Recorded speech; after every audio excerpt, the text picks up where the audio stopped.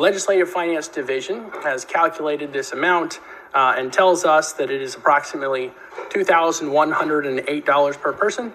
I'm okay with it. They left off, the pennies that might change there.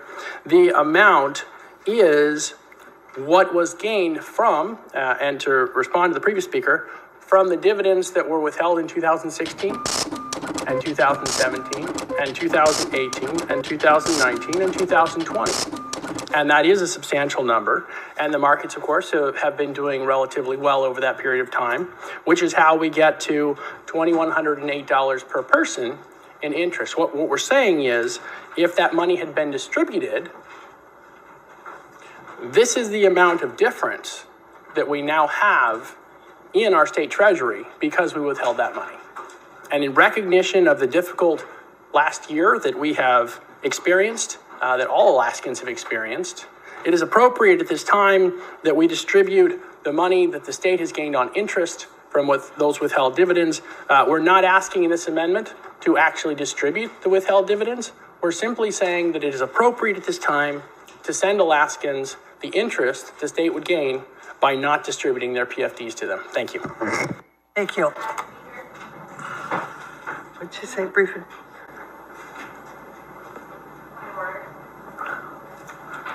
Representative Rasmussen.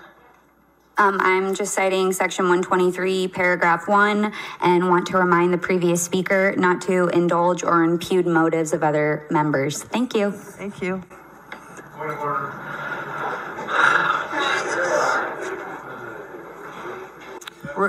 Representative McCabe. Thank you, Madam Speaker. I believe when you cite that Mason's manual, you're required to say what the exact words were that impugned the other member. That as well, if you need it. Brief it is. Oh my God.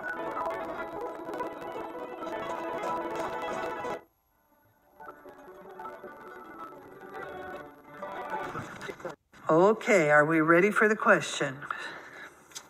Question is, shall Amendment 71 to House Bill 69 Finance pass the House? Members may proceed to vote.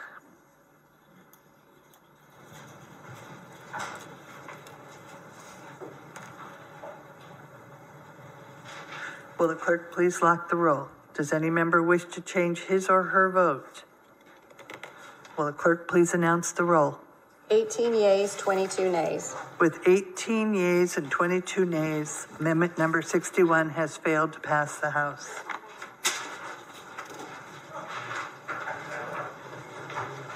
Madam Clerk. Amendment number 18 by Representative Eastman, beginning page 106, following line 16. Representative Eastman. Thank you, Madam Speaker. I move amendment number 18. There's been an objection. Thank you, Madam Speaker. And I'm glad to bring this amendment before the body. What this does is it adds contingency language to our budget. It makes it clear that we will not appropriate money to the legislature until and unless the Capitol building is open to the public as it has been before, and the date that we are to open it by is no later than the 121st day of session, which is May 19th, 2021. So again, the appropriations that we are going to be making to ourselves in the legislative branch are contingent upon reopening of the Capitol building to the public, whom it belongs. Thank you. Is there further debate? Representative Hannan. Thank you, Madam Speaker. I rise in opposition to this amendment and can tell you, as the representative representing the Capitol building, it is nothing dearer to my heart than to restore the public access to this building. But I am going to remind the members that I wear a second hat, which is chair of the Legislative Council, which under our uniform rules is a joint committee of both bodies, 14 members, that determine procedures and govern functions outside of the session and the floor for the building. If you have not noted in the last couple of weeks, it has been efforts to reopen as broadly as we can with a council that governs of 14 people policies. So Building policies and access have changed. LIOs have opened. Here on the floor, the speaker is allowing us to speak without masks up. And I think it's sort of the worst kind of production of political theater to tie a budget to an item that we could meet the contingency by convening at 11:59 on May 19th and open the building and therefore meet the contingency without meeting the intent, which is to safely reopen this building as quickly as we can to the public and to the members of the legislature. The governance of our budget is pretty streamlined. The date that's chosen is this fiscal year. The budget we're working on is next fiscal year. I would urge you to not produce political theater, but produce an operating budget that allows the legislature to continue its work. And the Legislative Council will continue to work towards opening the building safely. Thank you.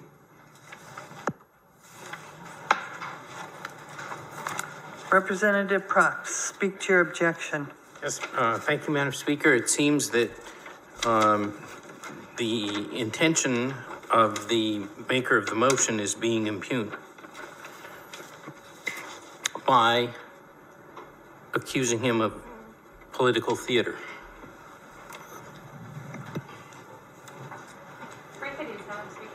Brief at ease. So he's doing a point of order.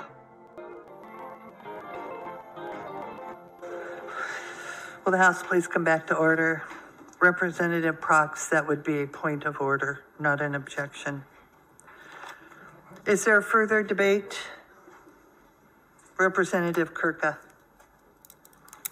Thank you, Madam Speaker.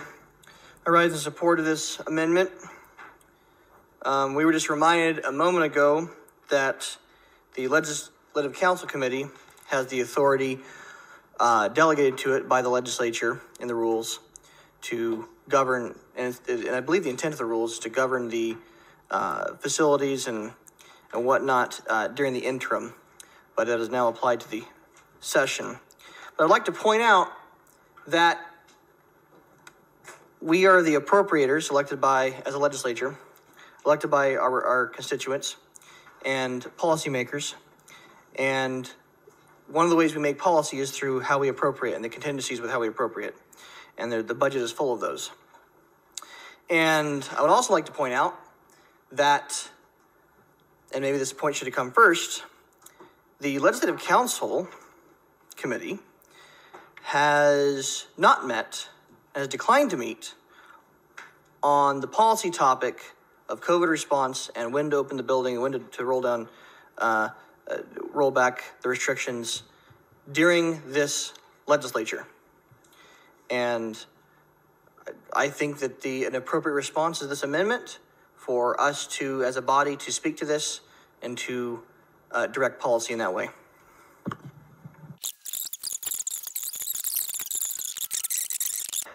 Representative Tilton.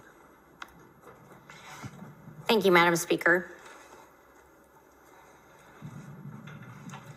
I find it somewhat ironic that Alaska's capital is not open to Alaskans. So I appreciate this amendment because I, for one, do believe that the capital that is for Alaskans is open to Alaskans. I understand that there has been concern and that things are different because of the COVID protocols that were put in place by a previous legislature, and that those protocols have not been addressed by the entire Legislative Council.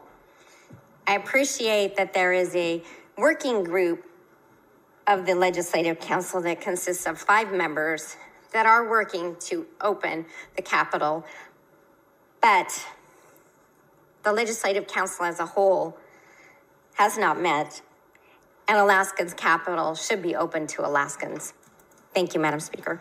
Thank you.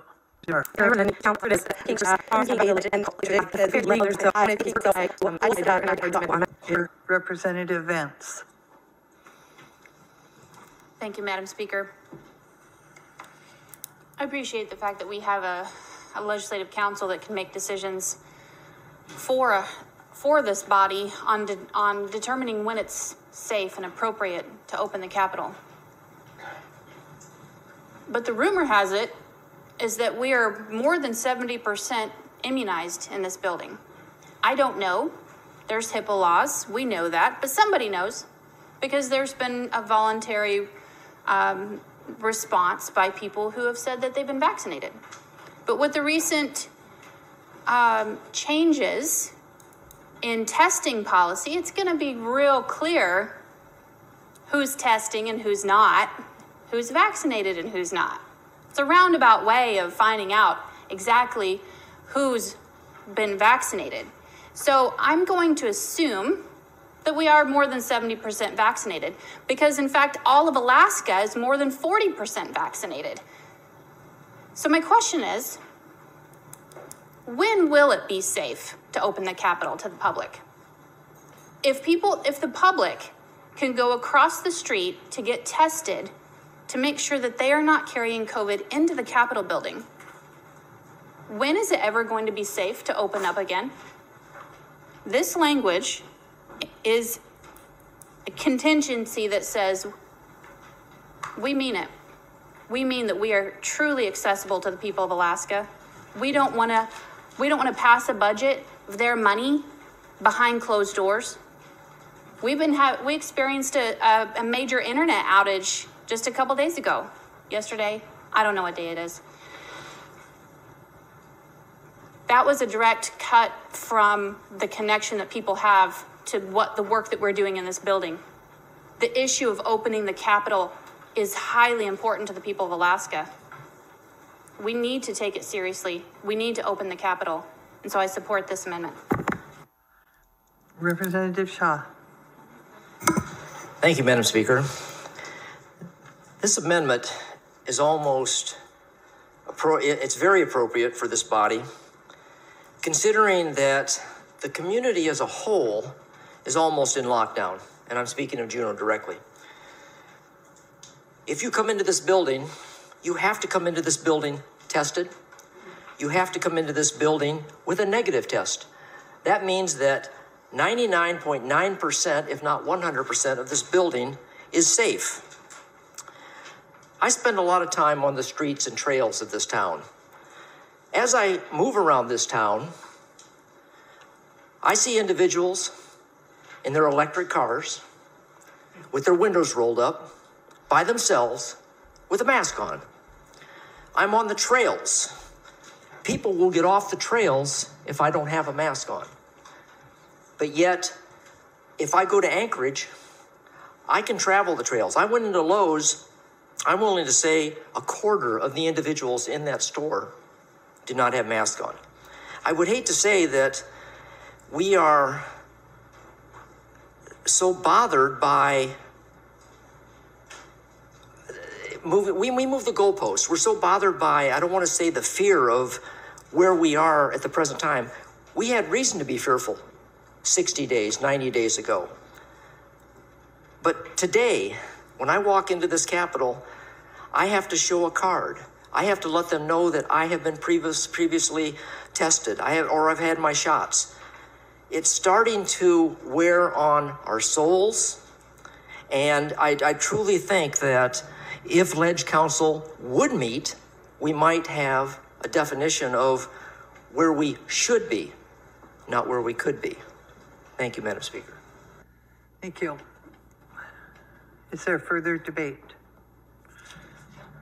We will take a brief at ease.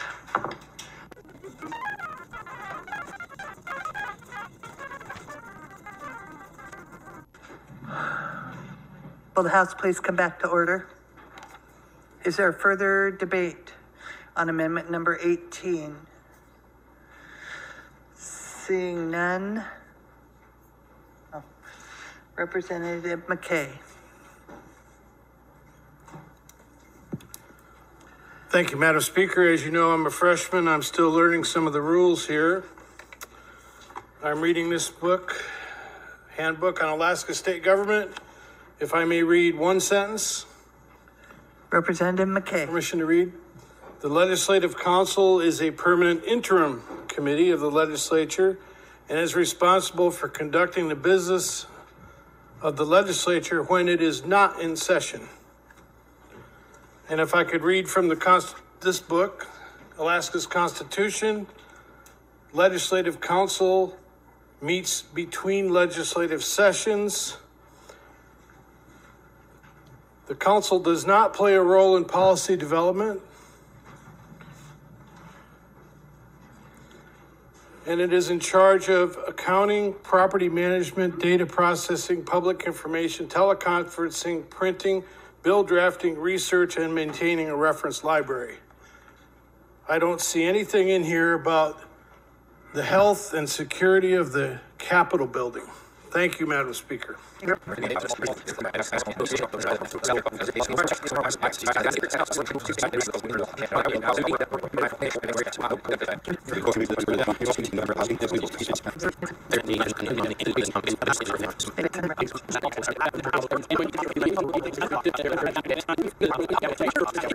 I fear that we do ourselves a disservice when we allow a policy like this to endure now for more than a year.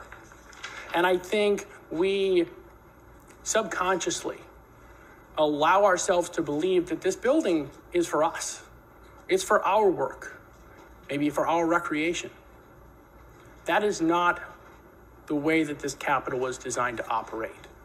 And it is very disappointing that we have departed from what was intended.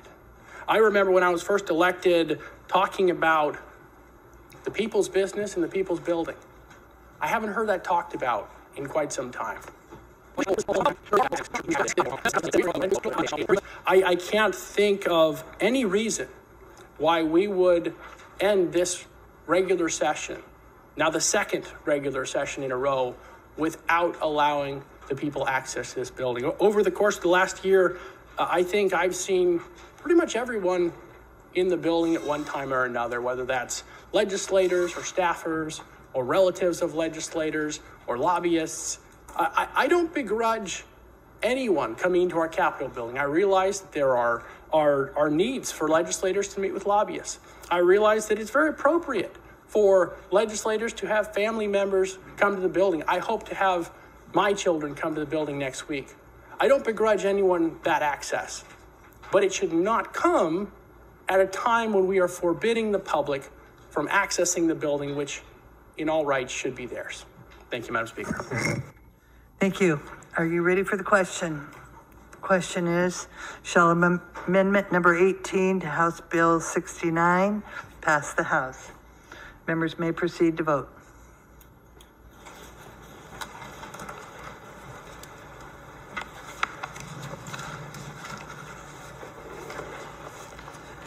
Will the clerk please lock the roll? Does any member wish to change his or her vote? Will the clerk please announce the roll? 21 yeas, 19 nays. With 21 yeas and 19 nays, amendment number 18 has passed the House.